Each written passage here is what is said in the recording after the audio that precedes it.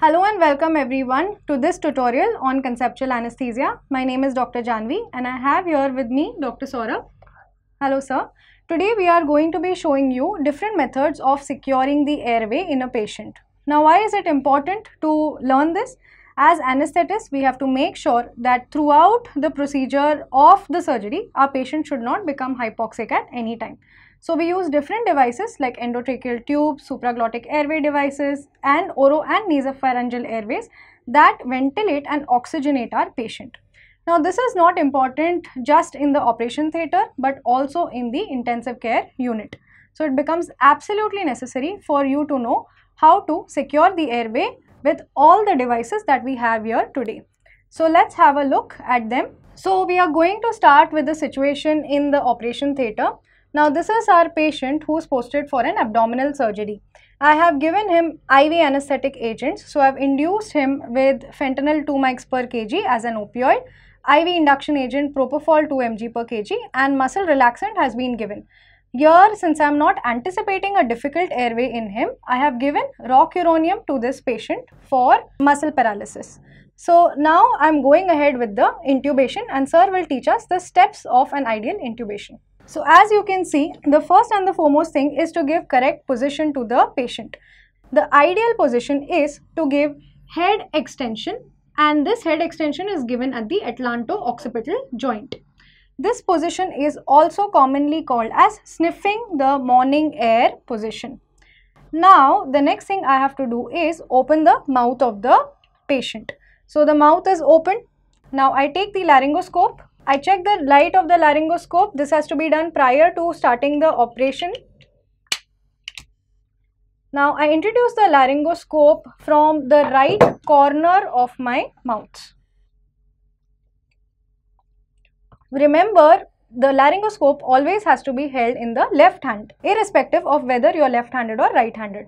Once the laryngoscope is introduced in the right corner of the mouth, we sweep it to the left to take the tongue to one side. Now, once the tongue has been taken to one side, the next thing that I do is I give a lifting action. As you can see, the lifting is such that you don't lever onto the front teeth of the patient, otherwise it can cause the teeth to get damaged and break. Once the lifting action is done, the next thing is I will take my endotracheal tube and hold the endotracheal tube between this part, this is 1/3 and this is 2/3, okay. So distal 2/3 and proximal 1/3. So this is the ideal position to hold the endotracheal tube so that the curve is maintained. And this curve helps us to put the endotracheal tube directly into the glottic opening. So now we can see that the tube is going into the vocal cords. Once the tube has been inserted inside, we remove the laryngoscope and we inflate the cuff of the endotracheal tube.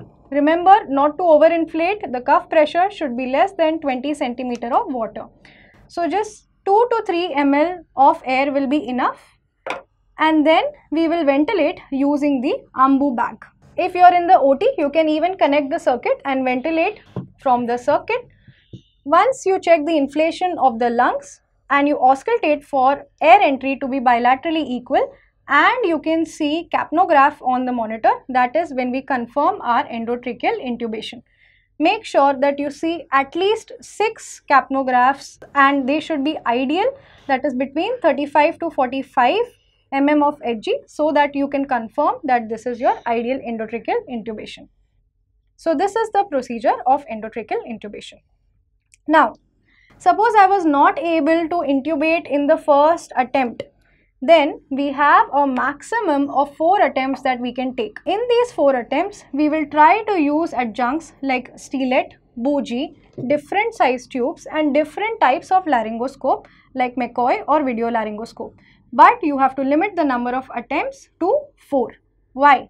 Because if you are not able to intubate this patient and it is an unanticipated difficult airway, we quickly need to move on to the next step so that the patient does not become hypoxic. So our next step will be to insert a supraglottic airway device to maintain ventilation and oxygenation in the patient. So here we have the ProSeal supraglottic airway device. This is the ideal device to be inserted because it forms a good sealing pressure with the larynx and it also has less chances of aspiration. It is a second generation LMA. So we will be inserting the AMBU LMA in this patient. Now let's have a look at how to hold the LMA while insertion. So you can see sir is placing his index finger right at the junction of the cuff and the airway tube. Now, important thing is you need to deflate the cuff completely before introducing it and make sure that it is completely flattened out. The LMA has to be chosen as per the weight of the patient. So we have different sizes LMA which we have already covered in our special chapter on supraglottic airway devices. So now we can insert the supraglottic airway device. Again, open the mouth and flatten the cuff against the hard palate and then introduce it. You can push the LMA inside. Once the LMA is inside, we connect it to the ventilator or to the AMBU bag. But before doing that, you have to inflate the cuff of the LMA as per the recommended inflation volume as per the size of the LMA. Now, so we are inflating the LMA, yes, and then ventilating the patient. Okay, now suppose we are not able to put in the LMA at the first attempt also, then I have a chance of 3 attempts to put the supraglottic airway device or the laryngeal mask airway. Okay. Now, if in 3 attempts also the supraglottic airway device is not going in, then the next thing I do to maintain oxygenation to my patient is I mask ventilate this patient. So, we will show you the ideal technique of holding a mask on the patient's face. The first technique is called as the C and E technique, in which you create a C around the mask and the E around the angle of the jaw, and you give a chin lift. Can you see? With these 3 fingers, we are giving a chin lift to open up the airway. Then, if you are not able to ventilate using the C and E technique, the next thing we can use is a jaw thrust. So, in the jaw thrust, we put the fingers on the angle of the mandible and we pull it up and we hold the mask down with these 2 fingers to maintain the seal. If this is also not possible, we use a 2-person technique in which the mask is held by one person and the ventilation is done by the other person.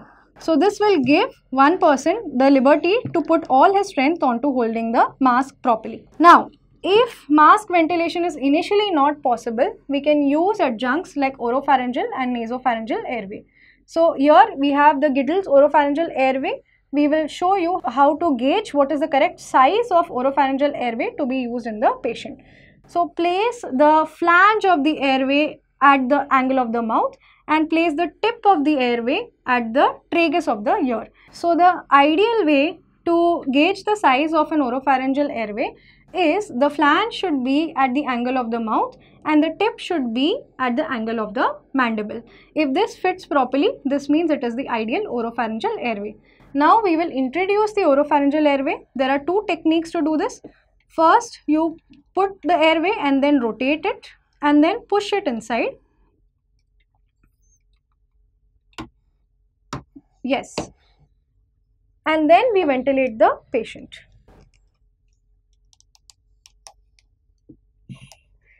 So as you can see from the side, this is where the oropharyngeal airway has opened up the space between the base of the tongue and the posterior pharynx. This maintains the patency of the airway and helps in ventilating the patient. The other technique of introducing the oropharyngeal airway is directly inside as per the curve of the OPA. So these are the 2 techniques. Now, if your patient has less mouth opening and there isn't space to put an oropharyngeal airway, or if there's trauma of the mandible, we can use a nasopharyngeal airway instead. So, this is a nasopharyngeal airway with an adjustable flange. To measure the size of the nasopharyngeal airway to be used in this patient, the first thing we do is that we place the tip of the airway at the tragus of the ear and we place the flange at the tip of the nose. Okay, so next to the nares, Now we can adjust this flange accordingly to what will be the correct size. So this flange is adjustable. Then we put water soluble jelly into the patient's nasal cavity and we introduce the nasopharyngeal airway with the bevel turned towards the nasal septum. Make sure that you don't force it. The direction in which you put the nasopharyngeal airway is straight down and then a slight curve, that is the direction of the floor of the nose.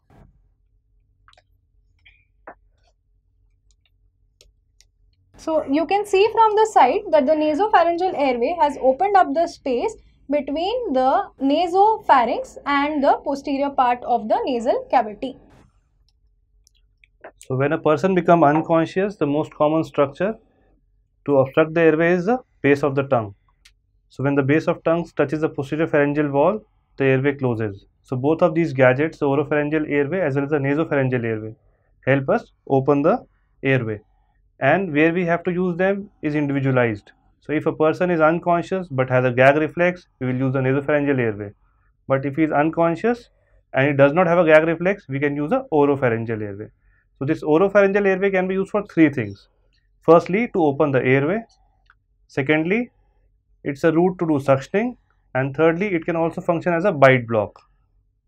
So whereas the nasopharyngeal airway, it can only act as a suction mechanism as well as opening the airway. So if a person has less mouth opening, as Dr. Jhanvi told, we can actually use a nasopharyngeal airway. But we have to realize that in a person having a base of skull fracture, we should avoid the nasopharyngeal airway. Now once we have introduced the airways, but if we are still unable to mask ventilate the patient and the patient is rapidly desaturating at this point, the only step that we have left is to do an emergency front of neck access. So in the emergency front of neck access, we can do either a cricothyroidotomy or a tracheostomy. Tracheostomy, there are two ways to do it. Either you can do a surgical tracheostomy or a percutaneous tracheostomy. Percutaneous tracheostomy requires skill and is mostly done as an elective procedure, so it is not recommended in emergency. We will show you how to do the emergency cricothyroidotomy in this patient. First, we will show how to palpate for the landmarks. So, the most prominent part in the front of the neck is the thyroid cartilage. So, as you can see over here, the thyroid cartilage, and you can feel the front. And then we have the cricoid cartilage, which is a ring-shaped cartilage below it. So, we palpate for both the thyroid and cricoid cartilage, and in between them, there is a depression that you can feel. This depression is covered by a membrane which is called as the cricothyroid membrane, and this is through which we can access the emergency airway in a patient. So we take either the cricothyroidotomy set, or if you don't have that, we take a wide bore IV cannula which is 14 gauge, and then we introduce it into the cricothyroid membrane, and then we can ventilate through it using a high frequency jet ventilation. Remember, this is just a temporary airway, it can get displaced, so you need to call the surgeon and have a permanent access in the form of tracheostomy once your patient is stable. So that is how we carry out securing the airway. So we have discussed how to do endotracheal intubation, mask ventilation, supraglottic airway device insertion, oro and nasopharyngeal airway insertion, and the front of neck access. Thank you.